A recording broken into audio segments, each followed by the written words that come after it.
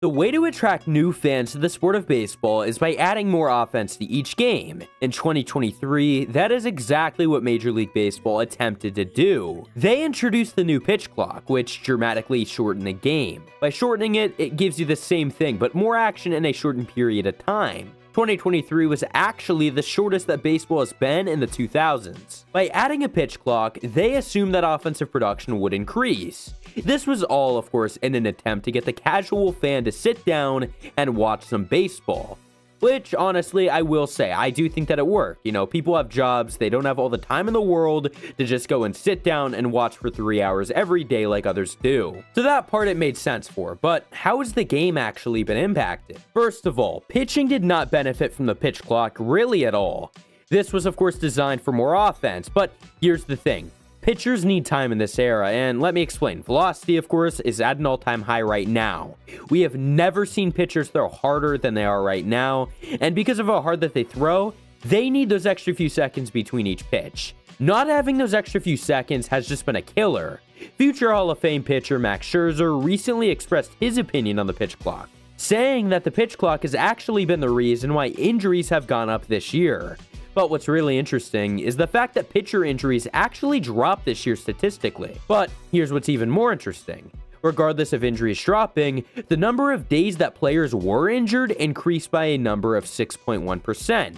So they're injured for more days, but there are also less injuries reported. This proves a few different things, I would say, and one of the main things being that Tommy John and surgeries are a lot more common. When surgeries are up and players are missing more time, this just results in worse baseball being played. Now, you would think that in a league like the MLB that they would take action of some sort or take some sort of accountability or something.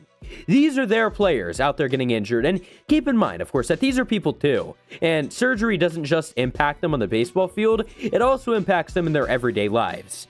So, Major League Baseball has definitely done something about this, right, you'd think? Well, no. Actually, they've yet to do anything. They've yet to address the injury problem that they're facing, and instead, they're even thinking about reducing the pitch clock. What this would do is that it would give pitchers even less time on the mound. The rule would be, instead of having 20 seconds when a runner's on, you only get 18 seconds when a runner's on, and it might be only 2 seconds, but the truth is, every single second counts. To go along with this, they want to reduce the amount of mound visits in a game from 5 to 4. Major League Baseball absolutely loves what is happening right now in the sport, but fans do not. And here's a little bit of something for you, Manfred. Without the players, you wouldn't have fans to begin with. It's time that this sport actually listens to their players and even the fans, because there's a good bit of fans who are not happy about this. Most of fans are not happy. The pitch clock is one of the most interesting topics right now, and really all of baseball, because it has transformed this game in about every single which way. The reason that they implemented the pitch clock to begin with is because games were getting longer.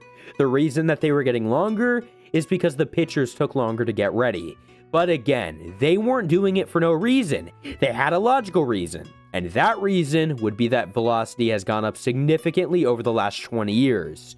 The harder you throw, the more tired your arm gets and the more rest that it needs. Not having the time that they need to go ahead and recover has just been a killer. And it needs to change really, really soon.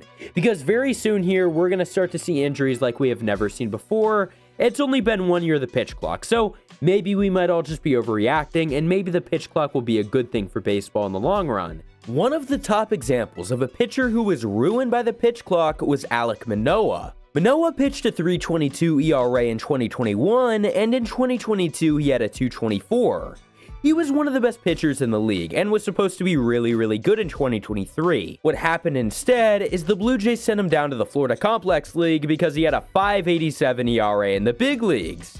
He failed very, very bad, and of course Manoah has always been known as a guy who's out of shape, and he gets tired really, really easy.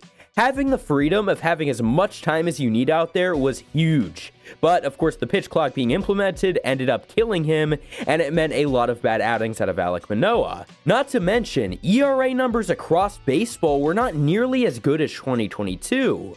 The best ERA in baseball in 2023 was Blake Snell. Snell had a 2.25 ERA. But in 2022, we saw 4 pitchers with a better ERA than Blake Snell's. Last season, of course, the second best pitcher was Garrett Cole with a 263. In 2022, there were 10 players in total with a better ERA than Garrett Cole.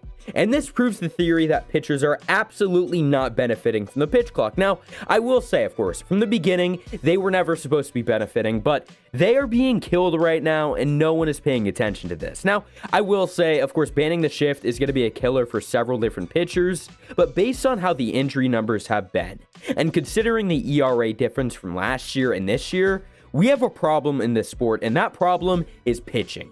Pitching is a dying art right now, and the way to fix it is not by terminating the pitch clock, but the way to fix it is by extending the time given for pitchers across the league. You see, the rule that I told you guys about earlier where they want to go ahead and save that extra 2 seconds between each pitch, well, their plan behind that is so that they could save 5 minutes. Are you kidding me?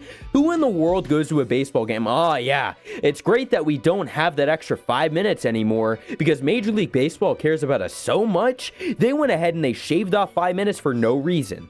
Okay, that is just absolutely ridiculous, especially whenever you have players who are calling this out and they're like, no, we don't want it to happen. We want a little bit more time. You know, they were able to adjust and they really didn't complain last year. But at the same time, give them time. It's that simple. And here's what's really interesting. I really liked the pitch clock last year. At first, was not a big fan of it at all, and I think that's how it was for a lot of people. A lot of people were not very open-minded to this idea, but whenever it actually got introduced and you started to watch games, the game felt a lot better. It really did. But there is one big thing. I think fans across baseball wanted one thing this offseason.